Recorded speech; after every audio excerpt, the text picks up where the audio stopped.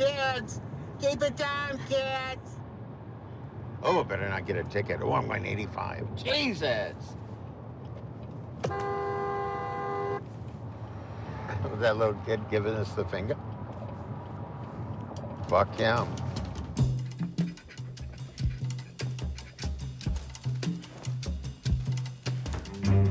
The first time I went on stage was October 10th, 1978. That night, I did 3 minutes, and I am still doing it 41 years later.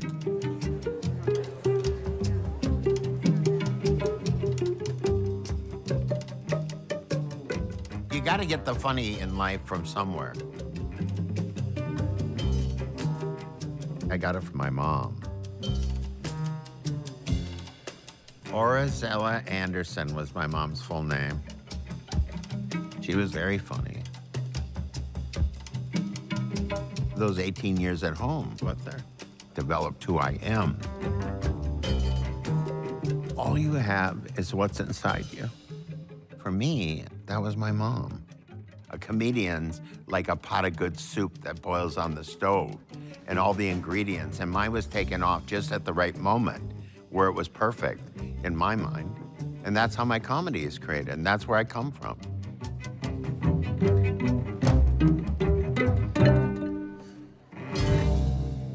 The nominee, welcome Louie Anderson.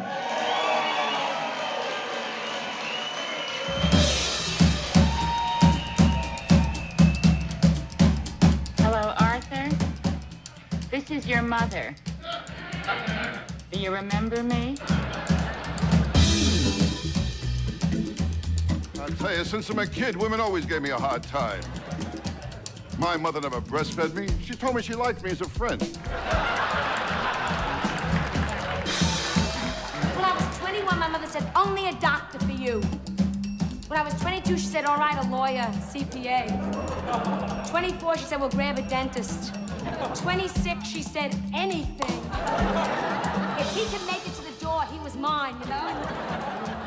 Last month, I was driving my mother across town, and she says, who are you dating? And I don't tell my mother anyone that I'm dating because it always would result in a fight. My mother's deeply conflicted. She wants to have grandchildren, but I don't think she wants me to have them with another woman. My mother wants to marry me. I told my shrink that, and he did something I've only seen blackjack dealers do. He looked at me and he went... I was licking jelly off of my boyfriend's penis, and all of a sudden I'm thinking, oh my God, I'm turning into my mother, you know? My mother calls me and leaves me these messages on my machine. Are you gay? Only gay? Screen the call.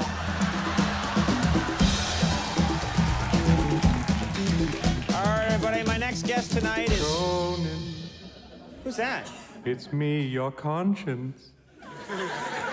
What do you want? You promised to call your mom today, and you didn't call her. Why didn't you call her?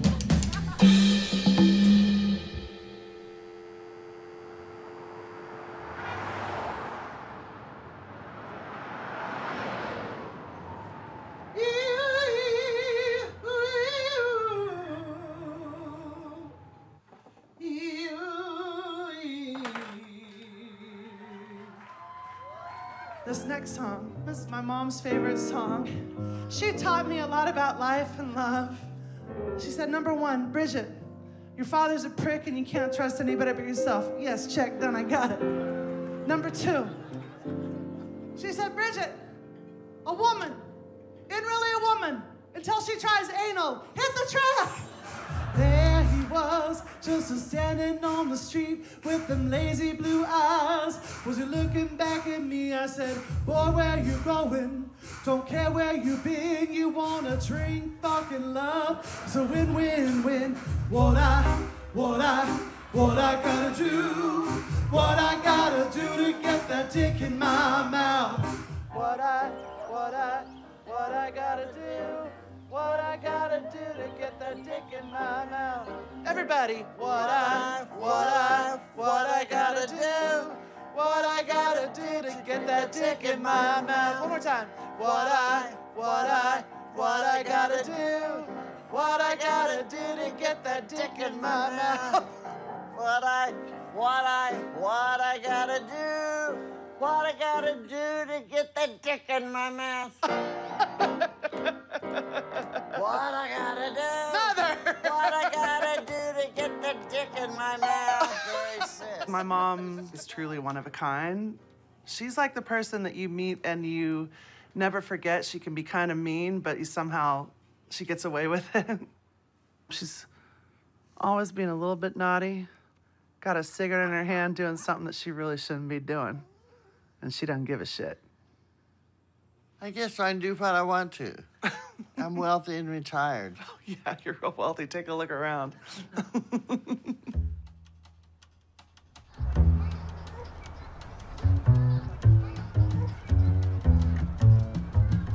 Mom always wanted to have 6 kids. It's Bridget, Brock, Brian, Brooke, Brad, and Britton. When we were growing up, Mom was like in control, you know, a teacher trying to make money and whatever. But she's got a real naughty streak in her. When I was young, she would walk to grocery stores in like a moo-moo or whatever with no bra on and just like around the house with her tits out. I mean, you can do that when it's family, you know, but she also did it in stores and restaurants and stuff, and she just didn't care. And there's something that's really liberating about that in a small conservative town. It's like, this is my body and my room, and I'm Freddie Everett, get the fuck out of my way. Right, Mom? That's right, still that way. My mom pulses through my performance. It's really like a tribute to her. I mean, really, a lot of it is from my mom. It's like the sort of, the silly sides of her, like the mischievous, like the foul mouth and like the tit swinging and all that. She's mischievous, aren't you, Mom? I try to be good. Doesn't always work.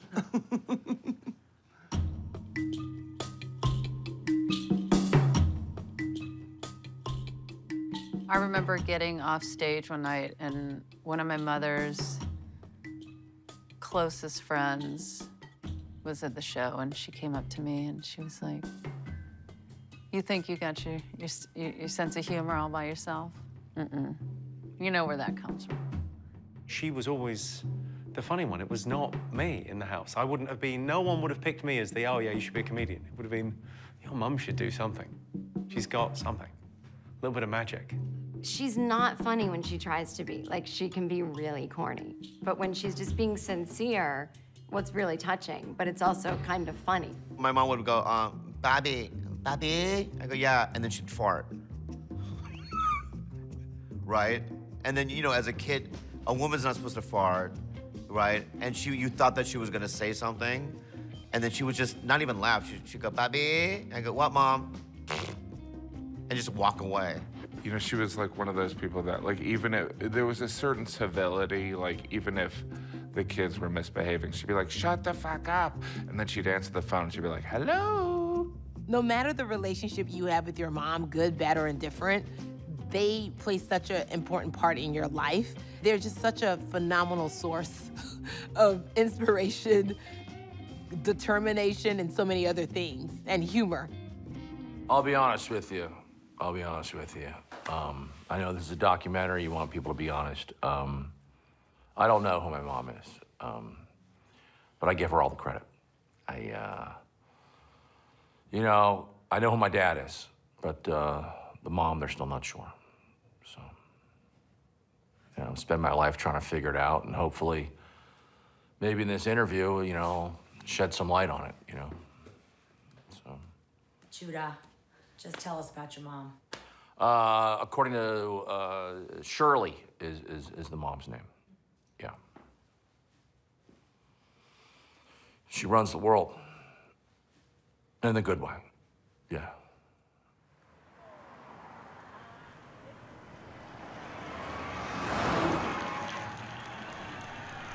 Thank you so much for being here. Ladies and gentlemen, today you guys are alive. Studio? That's right, you're the most important people in this room today. Say what? you guys gonna help bring this show to life. This is the only thing I had. I left my whole cosmetic bag at home. Ding, dang, done. That's it. My mom, she's very positive, upbeat, but also very funny and clever. She wouldn't tell us to be funny, or she wouldn't say she was funny. She has a funny thing about her. So just being around it is influential. Oh, I feel funny every day, yes. I wake up feeling funny. It's true, I don't know why. Now look, David's the comedian, but his brothers are so funny too. Brian said, you know, Mom, I said, you should go do some, oh, hello. What did Brian say? Brian. What was so great that Brian said? I know that. There's no jealousy here. Brian wishes he could be a comedian, but I did tell him to, I did say, go play an amateur night, you know, a comic night. Oh, and, make him go up? Yeah, and he's funny, you know that. I know. But it's not quite. He said, now look, David's the comedian, I'm a smart ass. There's a little difference there, about $1 million. I spun smart ass off, though, into bigger things. Did you? Yeah, I mean, that's what you everyone were. has to start off as something. All right, I have to do rehearsal, so you gonna watch? Okay, yeah. My dad split when we were 4, and it was tough. She had 2 jobs, and we couldn't pay rent, and she was stressing all that. And the fact that she got us on our feet, wobbly legs, but got us up and out, and instilled enough stuff character-wise to get us to work hard and try and not quit means a lot. And that means a lot to her to see that, you know, we're all doing okay. Welcome, everybody. On the show tonight, we've got Lauren, Pete, Moshe. American Airlines apologized after it forced a passenger to change his Hail Satan shirt. Later, he died, went to hell, and then found himself back on an American middle seat. A stripper decapitated her boyfriend's Star Wars-obsessed son after having sex with him. For an obsessed Star Wars fan, that's still a win. You don't have to get that bad. You know what I mean? Tonight is a little rough, but we'll see. You can tell me, I know. The whole show is a little rougher than A little rougher than usual. But they're all good. It just, some are just make me cringe.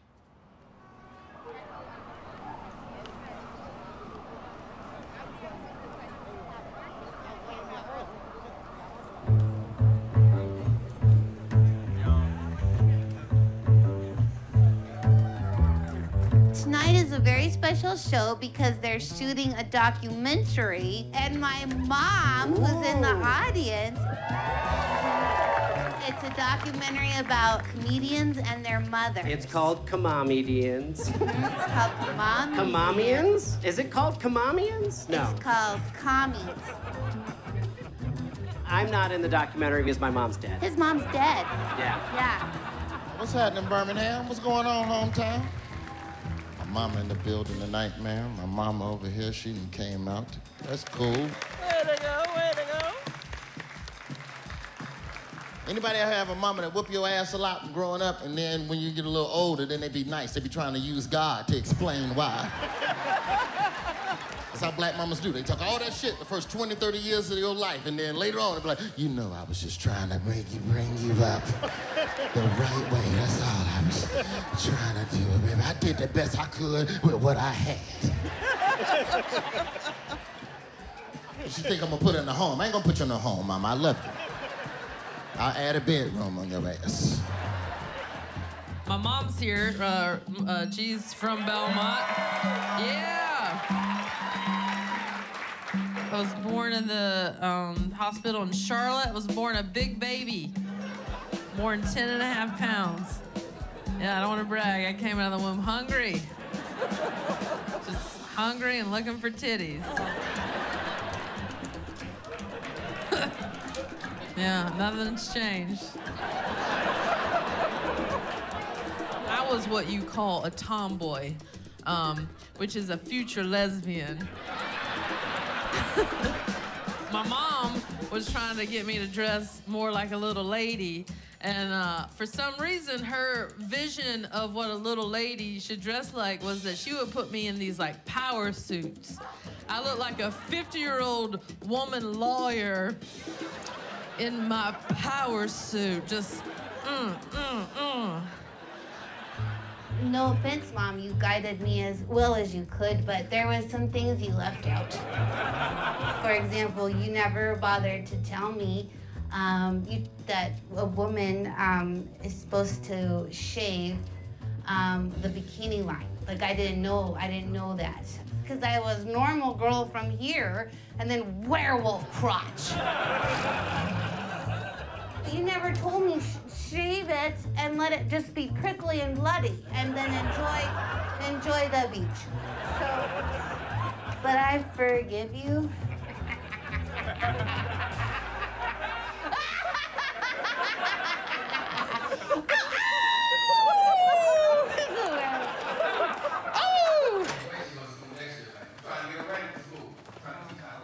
I'm sorry about that joke.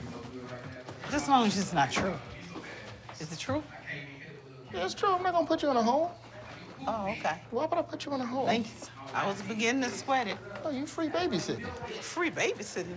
Yeah, free babysitting. This is the first place I ever did comedy, was this room. In this room right here? In this room right here. March 21st, 1999 was my first time officially telling a joke was in this room. So where was I when you were doing all this? I don't know, at the house, I guess. You wouldn't even ask for a ride? No. Oh, that's right. You didn't want me to. Because you was tripping. I didn't feel like, when I told you I was thinking about comedy, you went into this long thing about you just need to get that damn degree, boy. You don't need to be thinking about nothing else, boy. I never told my mom I wanted to do comedy because I knew she wouldn't approve of it. And I didn't want to hear about it. I was in college at Florida A&M, and I got myself arrested for stealing some jeans at a department store. So I was on probation. And so when you have a parent who thinks that they're gonna lose their child to the justice system, to walk into their room and look them in the face and go, yeah, I'm gonna ride a Greyhound with meth addicts and tell jokes in Kentucky for $30. And don't worry, I won't flunk out of school. Everything will be fine. I know I just almost went to prison, but didn't. But I got a better plan. Comedy. Isn't that what we all want in society? Everybody, no one wants to go around being unnoticed. Everybody wants to be some famous character or something. Everybody wants to be remembered for something. If I choke one person in this room, I'm just an idiot black boy at the end of his rope who killed somebody. But if I choke 9 or 10 of y'all, I'm the Tallahassee Strangler. I got my own made-for-TV movie. I got a cookbook. I'm going around the middle school. I'm making speeches. I'm playing insanity, not guilty. He walks free, and of course, I get my own autobiography. Chokehold. Memoirs of the Tallahassee Strangler. With a foreword by O.J. Simpson. My name is Roy Wood. I appreciate y'all.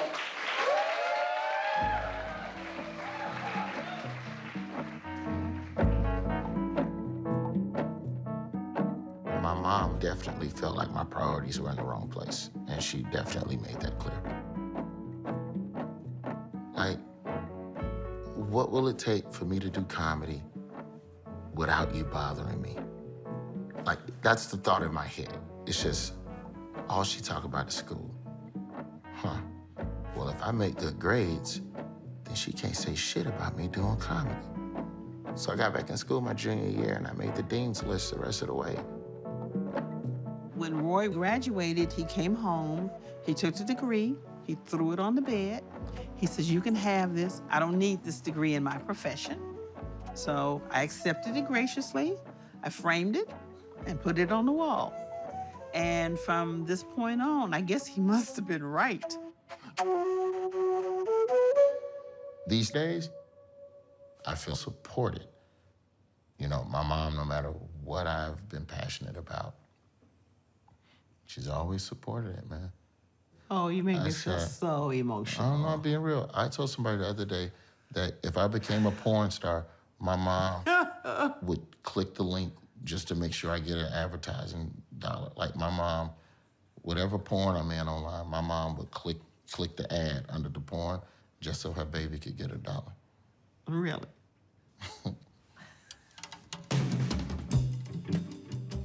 I knew exactly what my mom wanted me to be. When I was 12, 13, it was like, you will be a doctor. I was like, sure. I tried going to college for about 6 months, and then finally I told my mom I want to be a comedian. You know what I mean? And she cried. She just, what? You're going to be homeless? Like, she thought comedian meant homeless.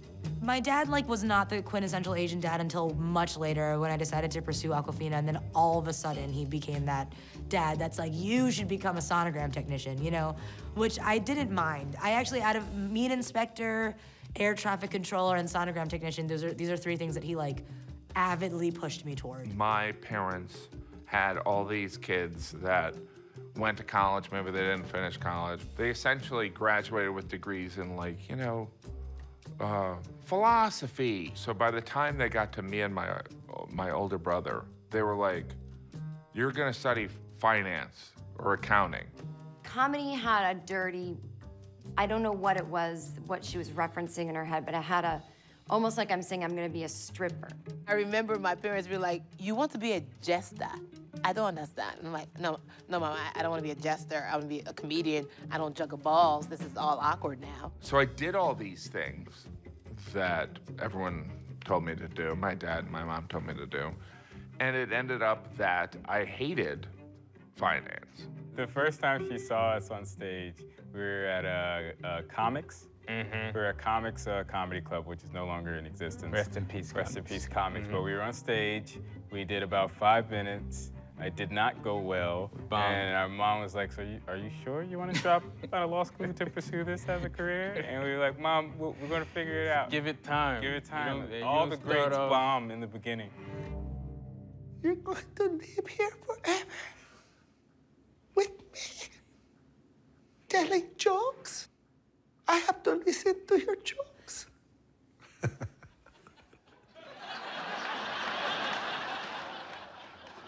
This reminds me of my mom, this whole setup. She loved drapes like this, you know. My mom had 11 kids, you know. Women always go, ow. Oh, for God's sake. 11 children, what the hell is wrong with her? The same human, man? 11, yeah. I was 10th, I just slid out. I was home from the hospital before she was. I was there, I'm starving! My mom would hate that joke. Oh. Louie! Slid out! Sorry, Ma, it's funny though, right?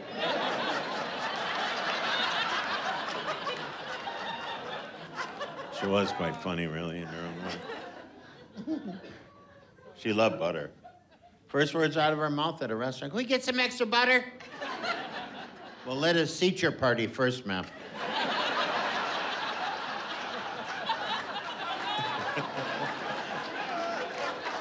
Okay, but don't use the word lettuce again.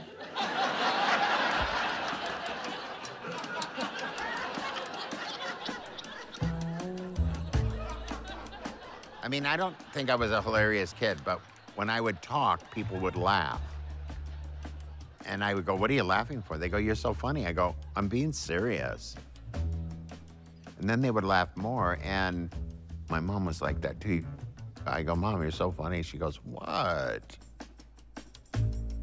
She'd see a fat guy, and she would say, boy, he's got a big bay window. And I would go, what the hell is she talking about? And then later, I was at a house thing to look at a house, and they go, we have a beautiful big bay window here. And I thought, oh, my mom was so much funnier than I knew. Luckily, I inherited her brain, you know?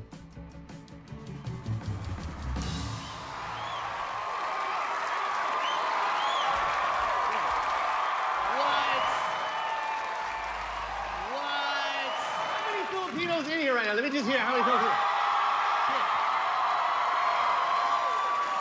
That's a lot of Filipinos.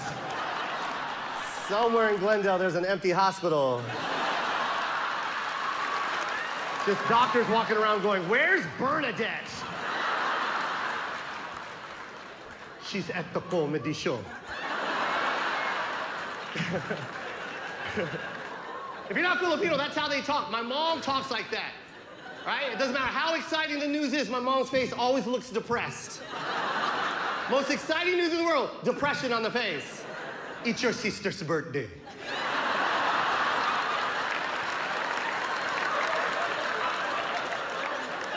Your brother's getting married. Oh, that sucks, Mom. My mom never runs out of words. She loves the W's. The W words are my mom's hands down her favorite words. What? Why? Where? Who? And then when he can't answer any of them, she goes like this. Exactly. Exactly. Exactly. My mom got divorced. It was kind of like, yeah, you're divorced now.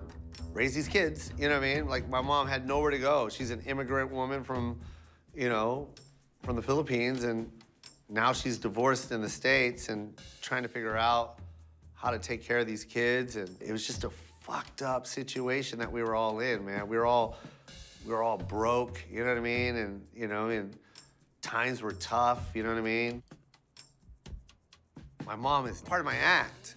I talk about her nonstop. Like, it's all I know about is my mom. So yeah, when I started doing stand-up, the first, I'd have to say 13 years, I was scared to talk about my mom. Like, I didn't want to. I knew that there was funny stories to be told, but I didn't know how to do it on stage. So it took me a while, man. I was really scared to talk about my mom, but once it started, it was over with.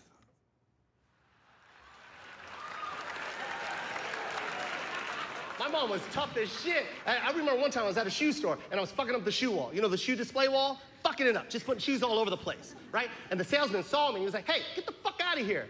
Fucking up the shoe wall, get the fuck out of here. He's cursing at me, right? He didn't know my mom was in the back of the store. He couldn't see her. She's 4'10". My mom popped around the corner. She was like, hey, who are you talking to? You don't talk to my children like that. Who are you, huh? I want to speak to the manager. And the guy started making fun of my mom's accent. Oh, you want to speak to the manager? Huh? You want to talk to the manager? And my mom goes, oh, that's funny. You're making fun of my accent? I live in your country and I speak 2 languages, Tagalog and English. You live here. How many do you speak? 1? You're stupid.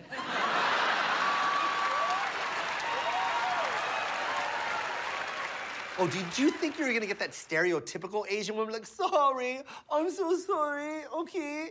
Fuck that. This is a goddamn ninja, man. And you don't need subtitles. You understand everything she's saying. She said, fuck you. That's what she said, dude. Don't you talk to me like that. Huh? Like I'm stupid? Fuck you. Yo, she's crazy.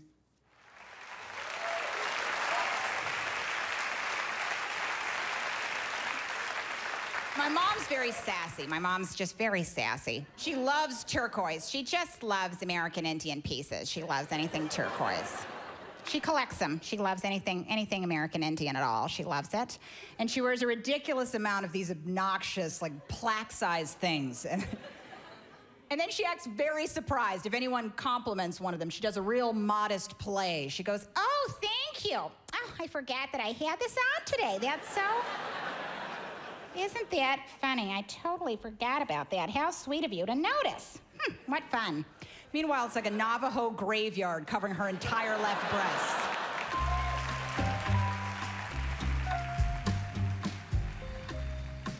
I think there's a lot of, like, wildly strange, inappropriate, you know, moments with mothers and daughters, and it's too close, you know, so it's funny. My mom is a bleeding, bleeding heart liberal. She loves to read a cab driver's name to them. She likes to kind of bite into an ethnic name and overly honor it. It's really alarming. I get very nervous when she's about to read a name tag because she's gonna bite into it and she's gonna rock on. Excuse me, Sarahanje. What a marvelous name. What region is that? I'm like, he's not a wine, he's a man. Leave him alone. The worst part of his day is that you have access to his name right now. She goes, I just want to say, Sarhanj, that I am so sorry for some of these terrible things President Trump has been saying about Muslims. I'm like, that's not even the good way to say it. That's the Klansy way to say it. You can't say Muslim. That's the evil Klansy way. And she'll be like, we think Muslims are fantastic, Sarhanj. And you and any of your wonderful Muslim brethren are welcome in our country. He's just glaring at her like, I'm Sikh, you white bitch, get out of my cab. And she's like, cultural bridge built. Who's next? I'm like, that was an active disaster. She likes it when I impersonate her. She gets upset if I don't do her. And if I don't talk about her, she'll go, where was I? And that's her way of saying she's disappointed. She'll go, I thought I was gonna be in your talent show, which is what she calls my stand-up.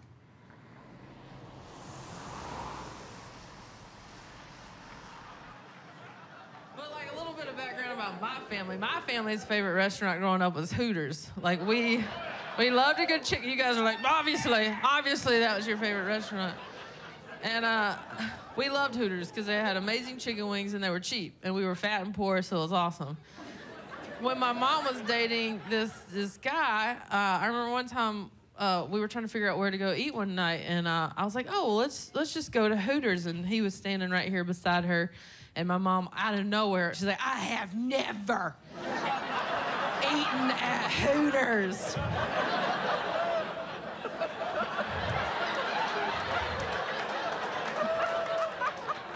I was like, what are you talking about? My babysitter was a Hooters waitress. No. No. I was like, you hired 2 Hooters waitresses to hula hoop for my brother's 18th birthday party. I have no, those were just 2 girls that loved to hula hoop. I have never been to Hooters.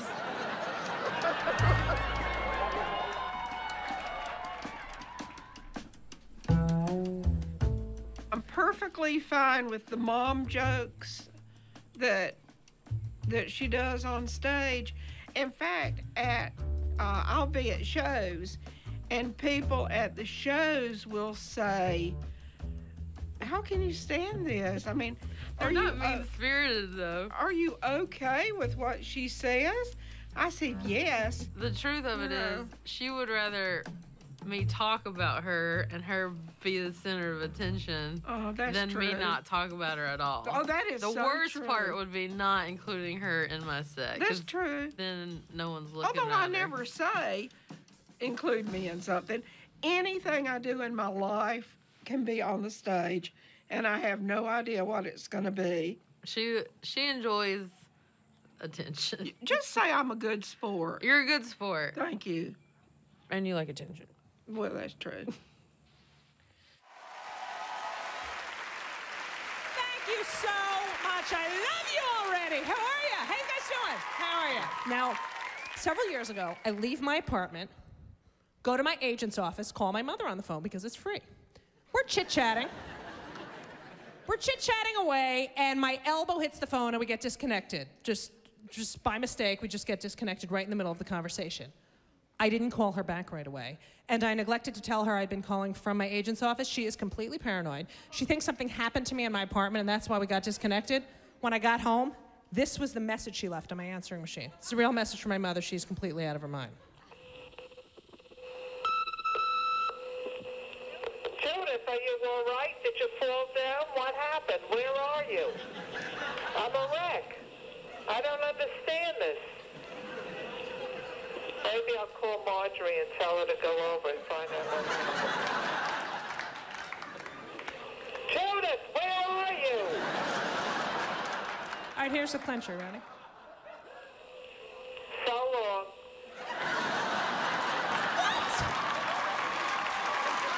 What is that so long?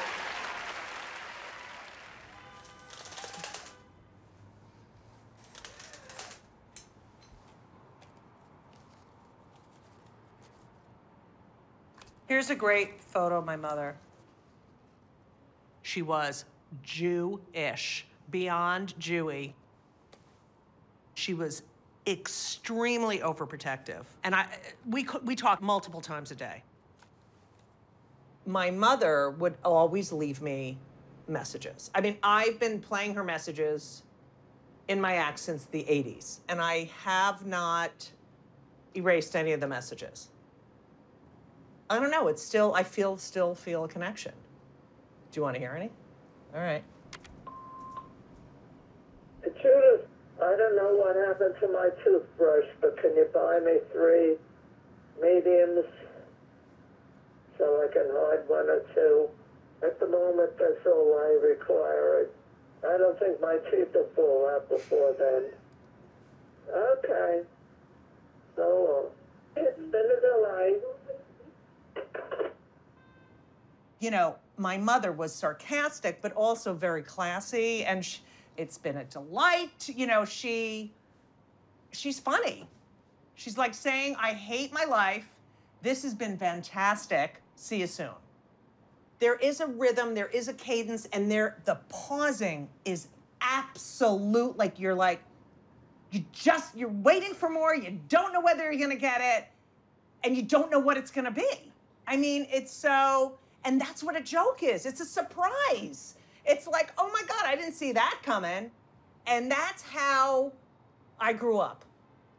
I mean, imagine being a little girl and growing up in a house where that's how you communicate. I never heard I love you from, like, parents, siblings. We didn't hug, you know. Whoever one-ups with a clever, you know, quip is rewarded. That's how we got love. Judith, this is your maker. I have nothing. So please, when you come, bring a hunk of cheese. So long. I've always loved that quote, laughter is the shortest distance between 2 people.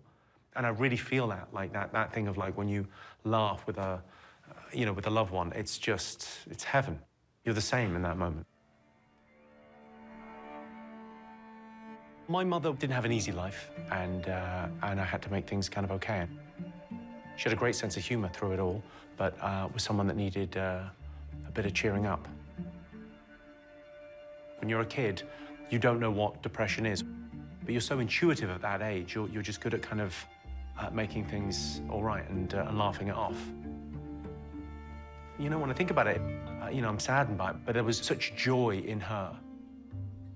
When you talk to other comedians, there's almost like a beat where they go, oh yeah, my mom was depressed or my dad was depressed. But you don't think about it as a kid. You just go, well, that's who they are. But making that kind of okay, or, you know, making the tension go away in the house is it's a wonderful, that kind of defense mechanism of humor. The idea of making the atmosphere in the house okay. And I think, you know, most of us are running away from unhappy homes. Good. My next guest is named Louie Anderson. He's a comedian. He's making his first appearance on national television. And he's going to be opening tomorrow night in Las Vegas, the new Comedy Store at the Dunes Hotel, and he'll be there through Sunday night. Would you welcome, please, Louie Anderson. Louie.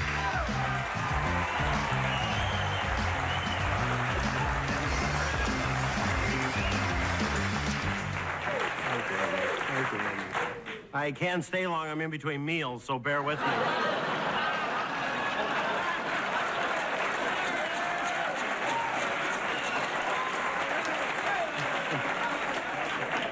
I went shopping today. What's this one-size-fits-all stuff?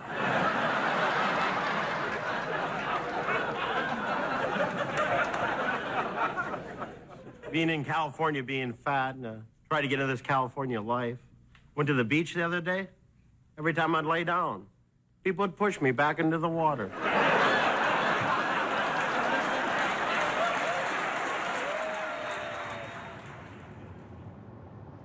You know, I guess with my material, you know, I started out with fat jokes, and then one day I stumbled on this family material. I learned that people liked the stuff I said about my dad being mean, and I didn't realize other people had a mean dad. I thought I was the only one.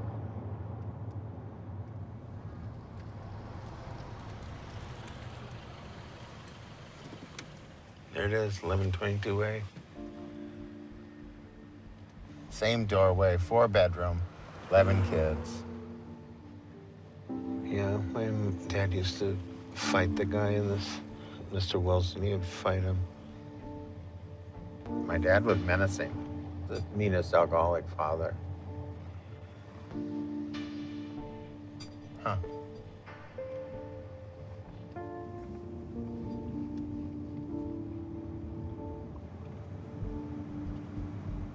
I think my mom was overwhelmed by my stand-up at times. When I talked about my dad, she put her hands, crossed her hands and rubbed her arm, you know, and she really missed my dad and didn't like me saying those things. We were poor. We were so poor, sometimes I didn't have money to get things. Like my mom's birthday, I always hated that if I didn't have money. I'd make her a coupon book usually, you know. Yeah. I'll wash the dishes. I'll do the laundry. I'll kill Dad for you.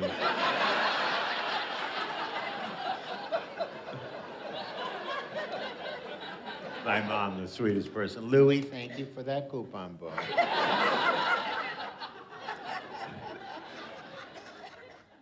I think comics have a strain in common. Most comics struggled. So fun. I think you can hear it in their jokes. I have a memory of my dad beating my mom, and I'm under the kitchen table with my little brother trying to protect him and running out and kicking my dad occasionally and running back under the table. You know, I see that's my trauma, so I had to fix that. I had to make something out of that trauma. I had to build something out of that trauma. I think comics are about control. I think they're trying to control the whole situation because they had no control growing up. I really do. I think we're trying to control things, and that's why we go in front of these people and we hold court for an hour and a half, and they listen to us. Somebody listens to us. Somebody cares enough to pay their money to come and see us, and somebody gives us all the love and care and kindness that we didn't receive growing up.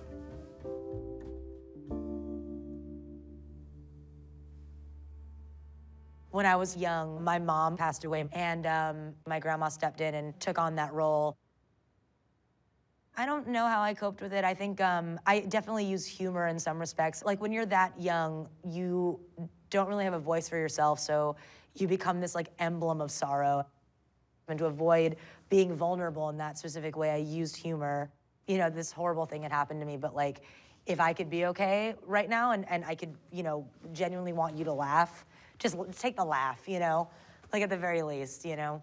So I think I was asked this question, like, when was the first time you killed in a crowd? And I was like, when I was 5, but I remember also thinking like, do they just feel bad for me?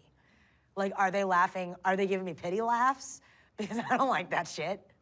I don't want pity laughs from you. My grandma, she basically took me in as her youngest child. She indulged my spunkiness and spoiled me with food and things like that. And also, I think she spoiled me with like believing that if you really wanted something, that it was possible. You know, she never thought that what I was doing was weird. She always supported me, and I think that like for her to even, you know, at this age to see my movies and to understand them and to give me feedback on them is like very special, and she was really happy when that all started. Fucking pick up. Fucking pick up. Hello? Mom? Can I ask you some questions about growing up? You growing up or me growing up? Me growing up. Okay. The movie's about me. It's not about you. Okay. All right.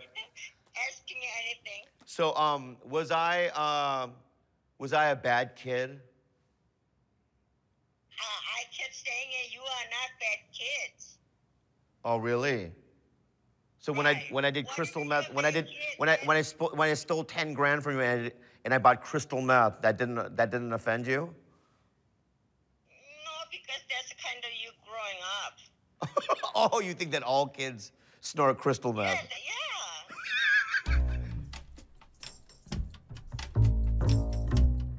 My mom's name is Jeannie, but her real Korean name is Chungja. She has a thing that I can do, which is like just publicly embarrass herself. And we don't have the same kind of thing that most humans have, where we go, oh my God, I shouldn't do that or say that in public. You are on the head of the Dragon King Grindar, all right? You've just plunged your dagger into his brain, so you're stabbing and stabbing, all right? Go ahead, Bobby. Okay. Like this? Yeah, perfect. Keep it going. Okay, now give me a bigger stabbing motion. All right, remember, demon blood is good. It gives you health points. So open your mouth. Yeah, drink as much as you can. Oh. Drink it from both demons. Oh. Yeah, don't get it in your eyes. Demon blood can blind you. Yeah, swallow the blood. I don't get embarrassed easy, and I think that my mom has that ability. She just goes for it, and I have that same thing too. We would go to the mall, and she would like sleep on the floor in a mall and take a nap. And like I remember one time she goes, "There's a fountain." There was a fountain. She could go swim. In a mall, there's a fountain. She, go swim with Steve, my brother, right? So we'd be like waiting around, and the security would be like, "You're not supposed to swim. This is not a swimming pool." And then my mom would be asleep in the mall. So she was like that lady. Her #1 goal was for my brother and I to go to Harvard. But we got close. We went to rehab. You know, pretty close. When I was in rehab, we had this thing called knees to knees, right? You form a gigantic circle, like a room like this. And in the middle of the circle, you have 2 chairs. And you kind of sit, you know, knees to knees with your dad or your mom. And you tell them, like, stuff that you kept a secret, you know, on group level. So my dad and I were in the center of this room. There's hundreds of people in the circle. And I told my dad that I was molested by a guy with Down syndrome. And there was complete silence in the room. And then my mom started laughing. And then my brother started laughing. And then my dad started laughing. And we all started laughing, all at the same time. And I almost got kicked out of the rehab because they thought that we were like insane. But that's how, you know, we use, you know, when you're in a dark situation, the Lee family, we get through it by just cackling like hyenas.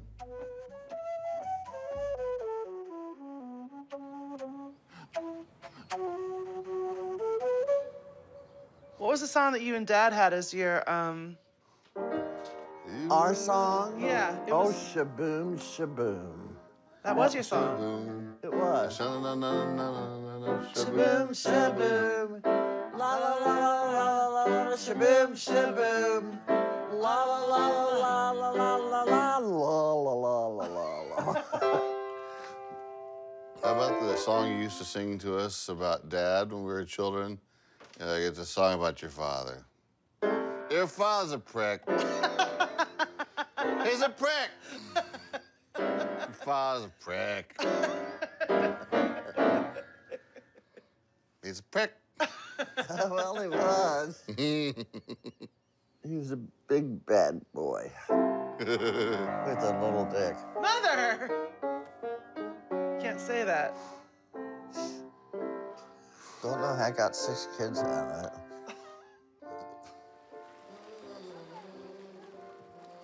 When I was little, my parents got divorced.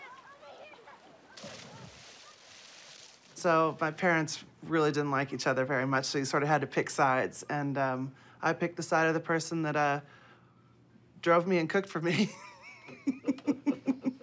She'd be like, "Get in the car, we're going for a ride." Then we would go sit outside my dad's house. Remember, Mom? Oh, I do remember. I can't remember that we ever caught any girl over there. Well, we sure sat outside, and we did, Mom. You remember when you were little, and your mom used to get shit-faced sitting in her blue chair? And then she'd say, "Get in the car, we're going for a ride." Do you remember that? Me too. And we would pull up right behind my dad's place, right? And she says, get out of the car and go look in the window and tell me what your daddy's doing. So I run over to the window, I get up on my tippy toes, up in the bushes, and I look in the window. And I see my dad, and he's in there with Cindy, his secretary, and he's doing to her what I used to do to a box of instant Jell-O back at Seco Park Pool in 1982. It was just...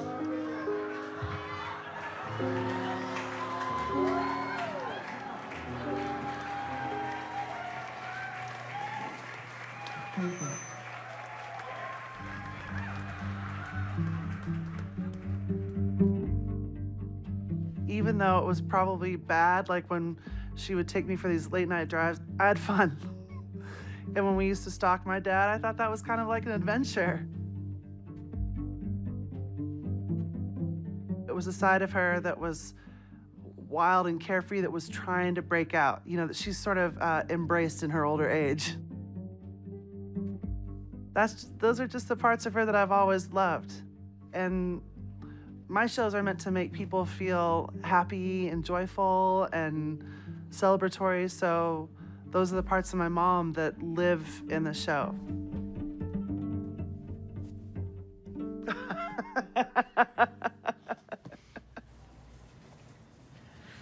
Kristen, look at this one. That's really spring, isn't it?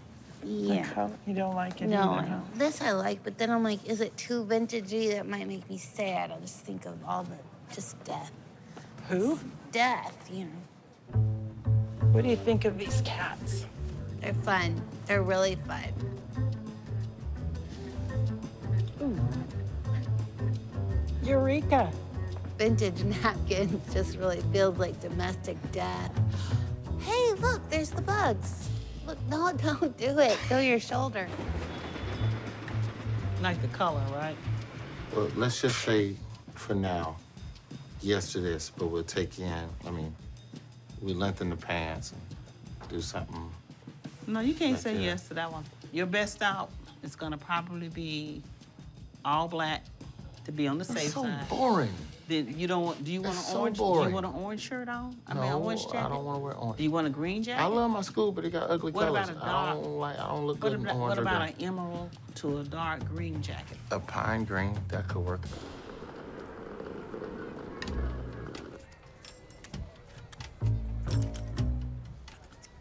Bingo. There's got to be something wrong with that. I don't know what it is, but I'm sure. What's shoe mean? Shoe. That's S-H-O-O. That's the way I spell it. All right. Now, ladies, I need your help. We're trying to find my mom here a man. How are we gonna do that? What do we need to do? You gonna put yourself online on one of those dating apps or something? I can't imagine. You can start swiping.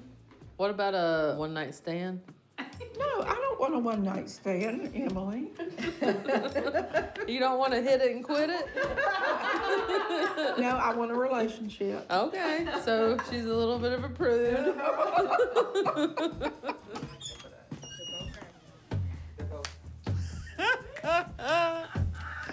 Let me see.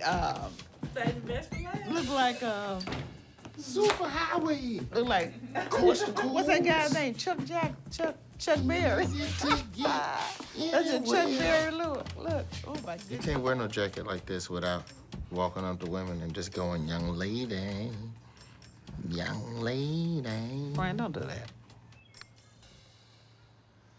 Up close. Very good. That's perfect. Boom! React. There you go. 2, 3. I won 3-2. Yep, good win. Oh, what about this joke? What's green and has wheels? Don't know. What? Grass. I was lying about the wheels. I probably inherited my laugh off my mother. I mean, I think so. Not the type of laugh, but just that I laugh a lot because I remember my mother was always laughing all the time. I'm really happy that he did make such a successful career. But truthfully, he did it all himself. I just have motherly pride in that he's my son. Hey, there's a bit of me there. And it's having fun, telling jokes. Welcome, everybody. On tonight's show, we got Lauren, Pete, Moshe over there. You just saw. Hey, it's your mom. My mom's here. I know. We're going to get to that. My mom's in the front. Look at her. Yeah! I'm 82 today. Yeah. Oh, yeah, today. I made it. She applauds herself. Woo, woo, Oh. You make me? You have to hold it now. Oh, I have to? Oh, my God. For the oh bit. My God. Oh, She's my like, God. Thank you, Pete. There's no circulation in my legs. Okay. We're going to leave these guys, and we're going to come back with just my mom and the plant. She's bewildered.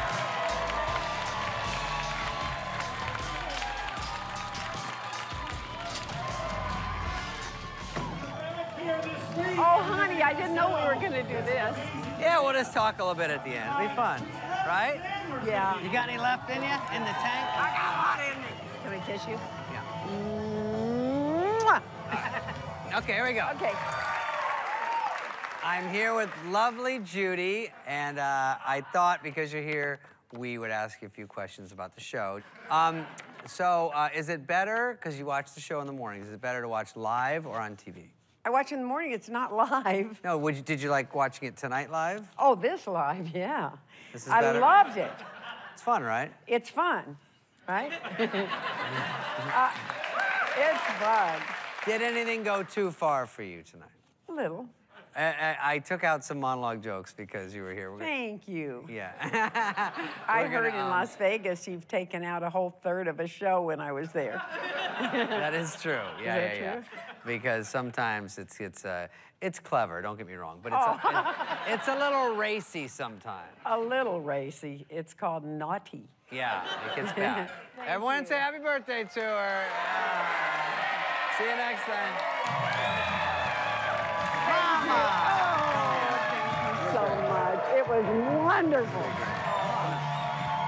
Come on. Oh my God, I love it when you run and skip. You want to skip? Oh, when I come around Okay, here? let's skip. Where are they? Oh, they're behind us. Skip. I can't skip it.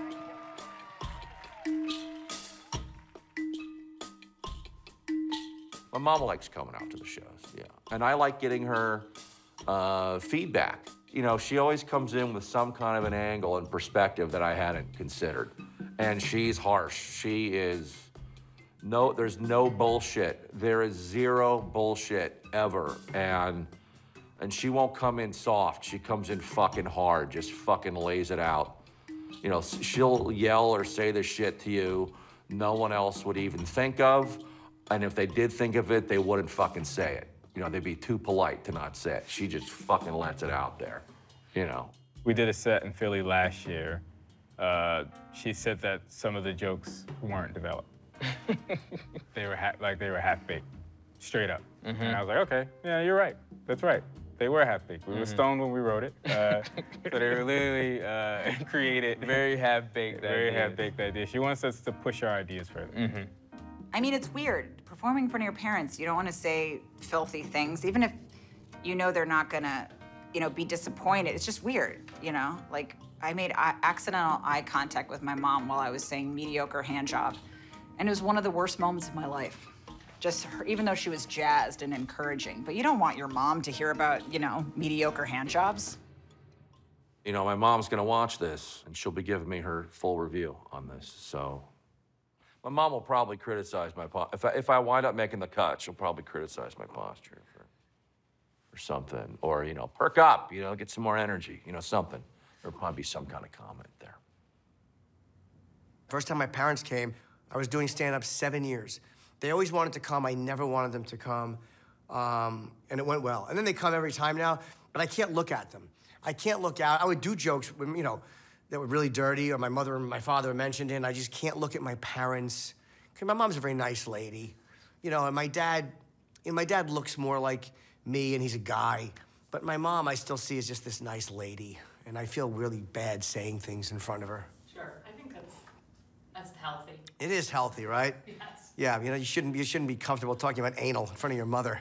That's not a good relationship with mom. That's mentally ill. Yeah.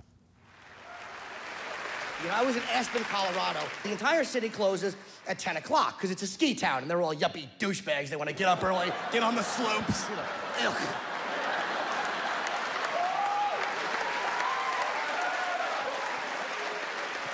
So I'm there one time. It's after midnight. I was starving. There's nothing open. I'm like, all right, I'll call an escort service.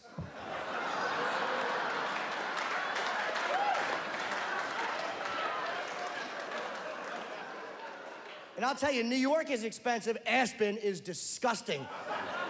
I'm on the phone with the service, and I'm like, well, how much is it to see somebody? And the woman's like, $3,000. I'm like, you out of your mind? And she's like, well, she's really pretty. Do I get to cut her head off and keep it when I'm finished?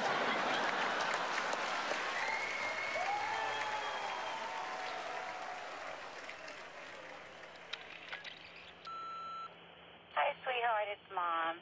How are you? Jimmy, I know this is a little awkward. We heard the show, and you were talking about plays of the evening. But you know what? Dr. Phil always says replace something with something. So I was thinking, you know, you have that nice gym downstairs. And, you know, just for like 20 minutes to half an hour, and you would feel a whole lot better. You'd lose a little weight, you'd tone up, and you relieve, you know, tension and stuff, and you'd be meeting other people. I don't know, honey. I just thought it might be a good thing. When she left that message, she wasn't shocked by what she heard by that point, but that message was probably in 2001, so here I am almost 20 years later. They've seen me 50 times since then. And you exaggerate in your act, but there's also enough truth in it where they know this is not 100% made up. So I think that by a certain point, they became desensitized to who I was, sexually and all that. So they're like, yes, it's just him.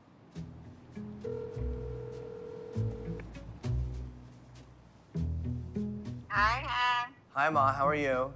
Hi, honey. How are you doing? Good. Were you embarrassed when you heard me talking about the stuff you heard me talking about? No, not really embarrassed. I don't know. I think I was just being a mother. Of course, you can make your own choices. You know, I just thought it could be helpful. But looking back at it, It was helpful. No, you were right. It was good advice. It was ridiculous. I mean, I know. It really wasn't. Dr. Phil was right. I went to the gym. I felt better. It was like it was a home run for advice. Oh, well, that's good, honey. Are you guys coming to see me? I'm in the Stress Factory. Yes, I'm so excited. Yeah, and Aunt Gail's coming, and Aunt Carrie, and also I think Carrie's son Ryan. He's a lawyer now. Oh, we're looking forward to it. I know your schedule's very busy, but maybe when it slows down a little, you can come and visit. You know, that would be nice. We'd like that. Yeah, I will come down. I just gotta find time because I'm gone every weekend. I'm either going up to Montreal or I'm doing gigs. Sure. I know, you're very busy, honey. That's showbiz, you know. You can't help it. All right, I love you, sweetheart. All right, I love you too. All right, bye-bye, honey. Bye, Mom.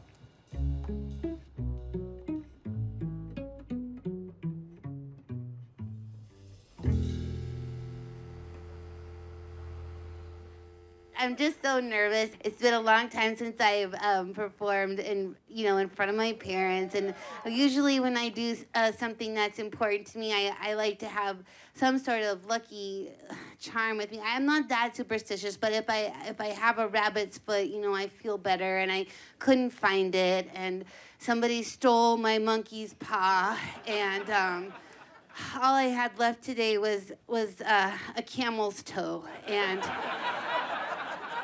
so, I've been rubbing it all day.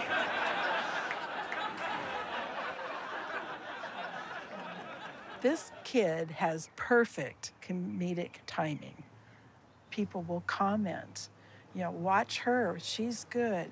And they don't know. And they don't know that we have anything to do with her. And even yesterday, I was a little ways behind her, and a group of people were going, "That's Kristen Schaal. She was on this and that." "Oh, yeah," and I walked by going, "Yeah, you did good."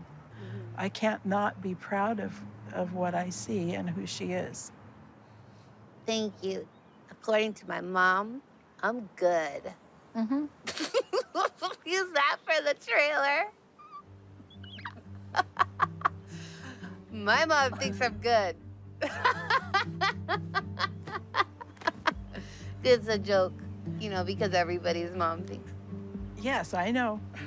I know. But you are.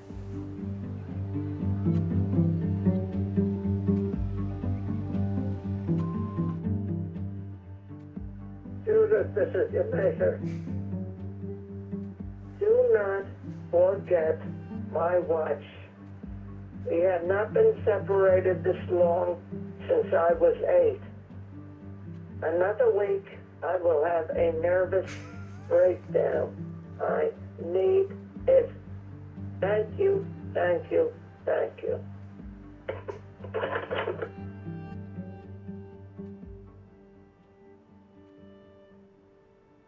My mother passed away in 2015. The last time I saw her, she's in the Hebrew home, and I said, I have to go.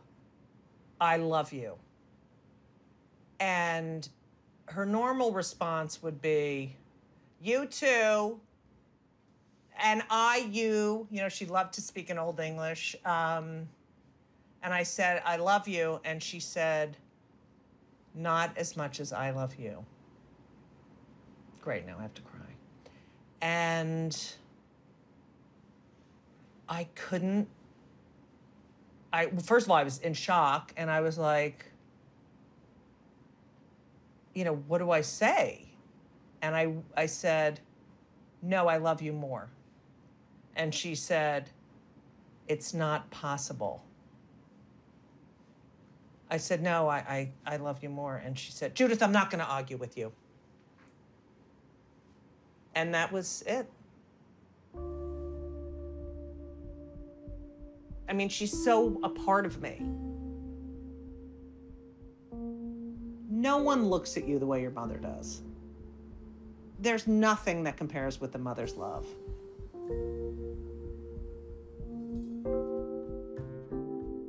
When I was 23, my mother was diagnosed with ovarian cancer, and it was one of those things where it was kind of a shock, because we always kind of thought that my dad was gonna die first, and because he was like smoking and drinking, and she was smoking and drinking, but she was doing it a lot less. And then she died, and I was just like, what the hell am I doing?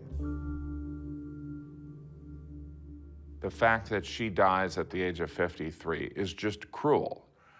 And so I realized you only get one trip, so it's like you gotta do what you want. So like the fact that I think she got robbed of, you know, doing maybe some things she wanted made me wanna do what I wanted. My mother died in September, and I did my first stand-up show at the end of January. I mean, you could sit there and go, so it was like her laugh had died and then you heard it again on stage, and it's like, I don't know, maybe. That's one of the good things about being a human. There's one or two people that give you unconditional love, and then everyone else is just a jerk, right? When my mom died, we had to get a 26-foot truck to get this stuff out of the basement. You know? My mom was a pack rat. You know, not a hoarder though, because we had aisles, so.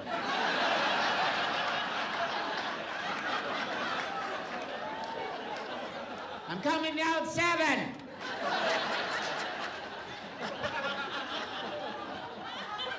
Love you, Ma. She was so great. She was so cuckoo. I miss them. I miss my parents. I don't want them back, but I miss them. I miss them. Their voices echo in your head. You can't help it. You can't help it. You think you can, but you can't. I was hoping my mom would show up, but you know.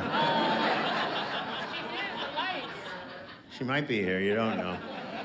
You don't know. You slip on butter on the way out.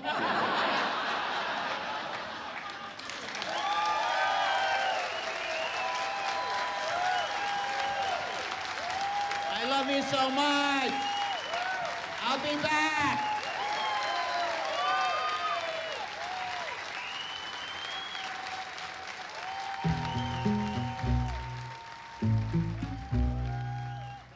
What do you think of this? I like that. To Coney Island.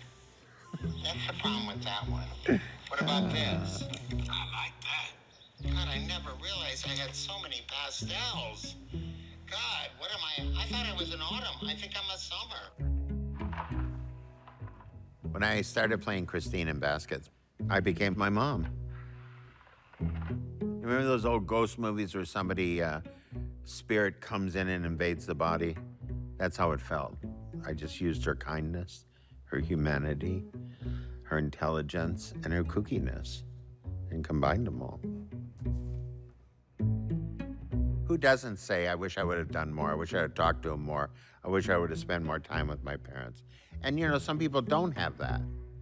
But I wish I would have done more. I wish I could have been nicer. I wish I could have, you know, done it. But I couldn't. I couldn't at the time. But I did celebrate her in front of the whole world. How can you beat that? And maybe you can, if your parents are still alive. Maybe you can beat that. Maybe you could call your mom.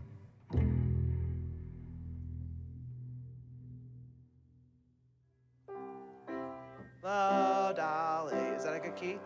Hello, Dolly. It's so nice to have you back where you belong. You're looking swell, Dolly, I can tell. Dolly, you're still growing, you're still growing, you're still going strong. I feel the room swaying when the band's playing one of those just old songs on way back when. So, golly gee, fellas, find me a vacant knee, fellas. Dolly'll never go away. Promise you'll never go away. Dolly'll never go away again. It's a classic. It's a good one.